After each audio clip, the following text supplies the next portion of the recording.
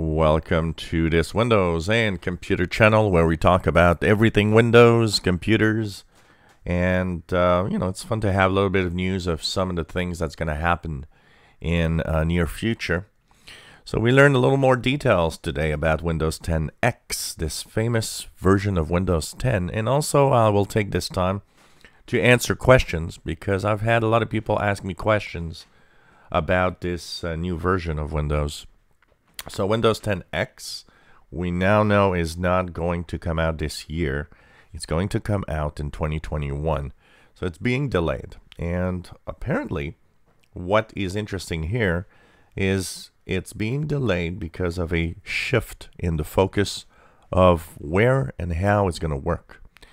And the reason behind this is that at first Windows 10 X, and of course when there was that Microsoft event, we saw the Surface devices that were foldable devices running Windows 10 X. Well, at first that was the only reason for Windows 10 X, using foldable devices. But apparently there's now a shift. It seems that Microsoft is going to actually have Windows 10 X running on laptops too. That means you'd be able to buy a laptop with Windows 10, and you'd be able to buy a laptop with Windows 10 X if you want. Now, a lot of you have been asking what's the difference. Well, first of all, it's a simplified operating system, meaning that instead of that big, core multi-gigabyte operating system that is heavy to run on laptops and computers and all of that, this is lightweight. This is Windows 10 but stripped to a minimum with a simplified and redesigned user interface. So that means this might actually run faster. It might actually be better than Windows 10 to some point. And this is going to be interesting because this obviously is an interesting way of seeing the future of Windows. What if the future of Windows is Windows 10 X? That would be interesting. Also, it promises to have better battery life. So that means you would have a laptop that would run longer, because Windows 10, even though it's nice, even though when you tweak it, gives you a certain amount of time of laptop, it's still not, it's not an iPad. You're not going to have 12 hours of laptop battery. And it has to do with a lot of different things, including the hardware, but Windows 10 X makes you think that this barrier of a time might be actually changed. What else do we know about Windows 10 X is that one of the reasons also why it's delayed is that apparently it's not running very well on Intel processors. So that also is a tweak that they are going to fix, because it needs to run everywhere and run well everywhere. So this is interesting to see. Now, there are some previews that you can download and try. Unfortunately, on my laptops, when I do this, the Windows 10 X doesn't start. It says that it's not finding the GPU, my graphics processor, or it lost contact with it. So for some reason, it doesn't work. But there is a trial that everybody can try. You don't have to be an insider or anything, that will let you, of course, try the Windows 10 X operating system. Now, the thing is,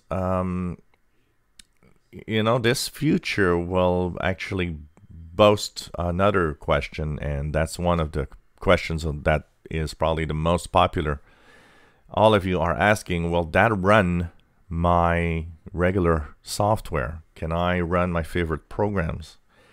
From what we know, Windows 10 X should technically run your favorite applications, but it'll run them in a sandbox if you want, or it will not run them directly like Windows does. So it's going to be a little different, but it should run all of the software that you actually use in there. The interesting aspects also of Windows 10 X is that in Windows 10, it's obvious that people have that fear of updating. They have that fear of, should I click that update? Should I install that update? Should I And it's understandable because Microsoft doesn't have the best of track records, and it happened that computers broke down because of a bad update and so on. Windows 10 X is a different way of updating. It's also going to be a seamless way of updating. That means, your smartphone, if you have an Android phone, for example, you might have noticed that your Android phone, you almost never notice that it updates, but it does. It does at the night most of the time. I notice it because sometimes when I wake up in the morning, I have to enter my PIN, and that means it restarted because of an update. Well, it's pretty much seamless. We don't see these happen, really. Well, Windows 10 X promises that also. Seamless update in the background. That means no more, there's an update today and click Windows Update. It's going to update, at some point when you're not using it and so on in the background without you even noticing it's doing it. And so every time you'll have the latest, more secure and best Windows 10 X version, it won't tell you there's an update. It's just going to do it without you even noticing, like a smartphone does, which is kind of nice. And hopefully, if it's done right, it might be pretty cool. And of course, the promise of a very stripped down, fast operating system, I think that would be something interesting. It will surely use more of the cloud because it will, I would guess, be closer in performance and the way it works to a Chromebook, for example, rather than a Windows laptop. But this is going to be interesting for the future. And that's coming next year. So could that eventually replace Windows 10 by itself? I could see Windows 10 being enterprise and Windows 10 X becoming that favorite consumer operating system of Windows. Who knows? It's going to be interesting. I think 2021 is going to be a cool year for technology with this Windows 10 X. If you enjoy my videos, please subscribe, give us a thumbs up. Thank you for watching.